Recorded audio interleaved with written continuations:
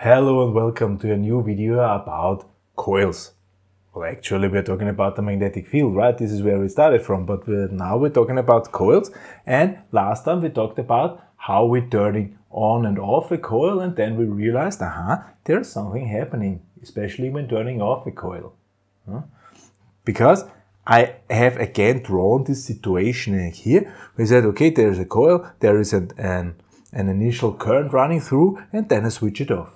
This is the task we have to do. We want to switch off a coil, right?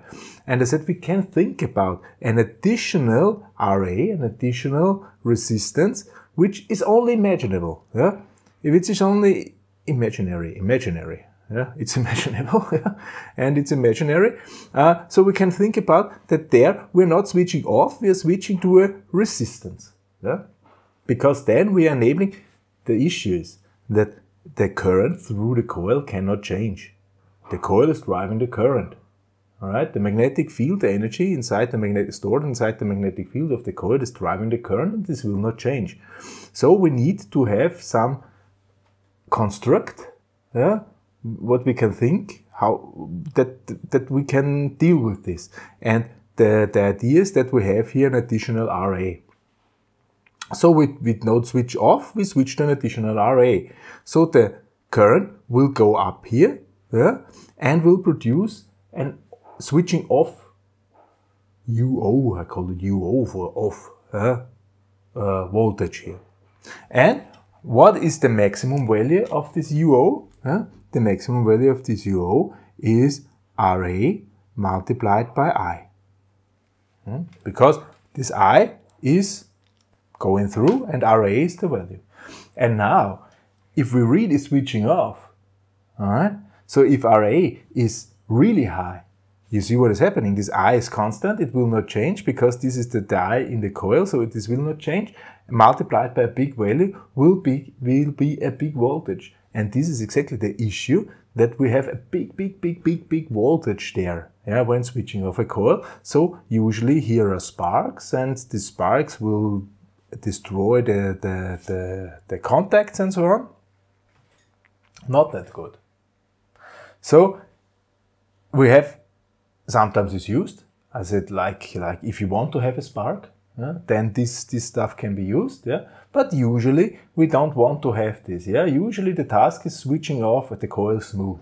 And I want to show you different methods, here I already drawn them, how to deal with this. And now I explain what is behind those methods.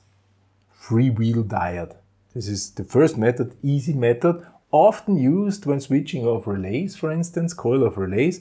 Freewheel diodes, just put in a diode. A diode is an element which will only be conductible in one direction. This time, in this direction, current can only go from down to up. From up to down, it's blocked. It's acting like a non-return valve. Okay, non-return valve for current, in this direction yes, in this direction no.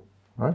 So if we have just the voltage in there will nothing pass down here because it's blocked, yeah? Blocking direction. But if we turn off, the voltage, the current can be driven, it can get smaller over time and disappear. Cool method, huh? Cool method.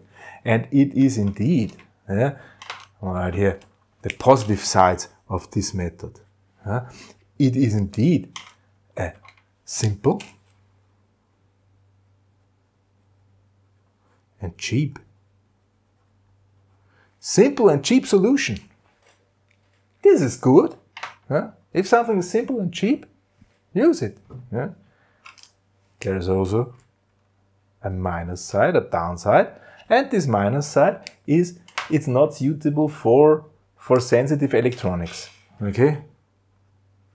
Not suitable for sensitive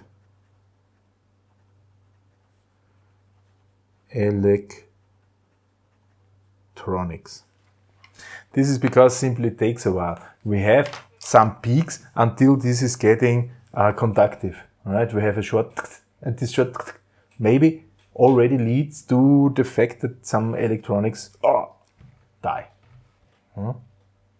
Another method is a capacitor. So current is going through, current is charging capacitor. When turned off, current is charging capacitor, capacitor voltage is going up, yeah, will stop the current from drowning, from going down, and this will slowly disappear.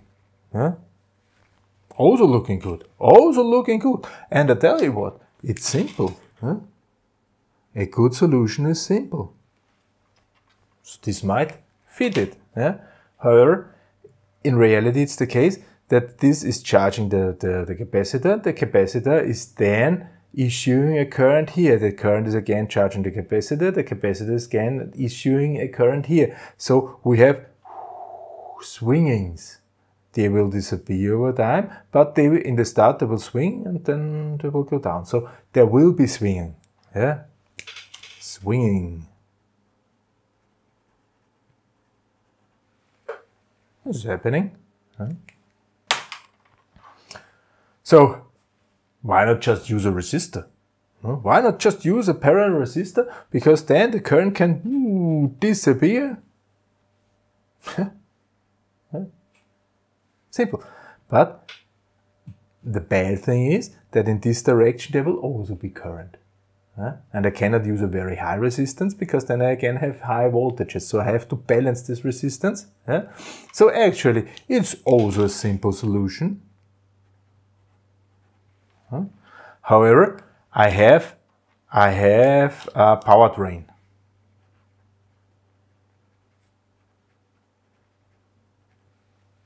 This thing is getting hot, just by sitting there.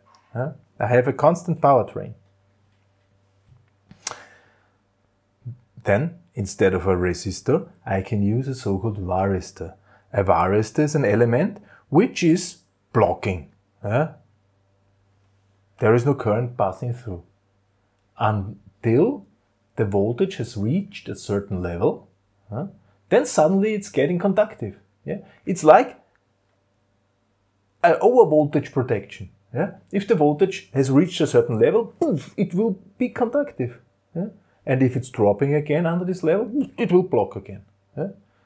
So it's like a valve which is acting on the level of stress, on the level of voltage there. This is also a semiconductor material. This sounds promising, right? Because in usual, when there is low voltage in usual operation, this will block. And if then a higher voltage, we can turn off and we can lead the current. Whoa! And this is even robust. These things, they can withstand high currents, and they can always withstand higher voltages.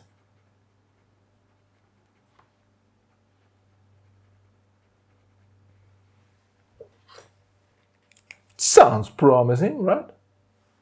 Maybe it's not as cheap as those things here, but it's also not too expensive. So where is the downside? Aging. It's aging. The thing is aging. It's getting old. It's like in life. Aging is not the downside, but here it's a downside. Aging is the downside of this stuff here. Okay, so this is getting old. There's a power drain here, I have a thing. Here I cannot protect my sensitive electronics, but this is looking really promising. So they developed the so-called suppressor diode. This is especially designed for exactly this purpose. And compared to this variant, they have really short time to react. So they are really fast. They're really getting conductive back. And so we are not getting a slightest peak. So those things are also able to protect sensitive electronics. They can do everything. And if you have a perfect solution for something, what this solution usually is, the best solution is usually expensive.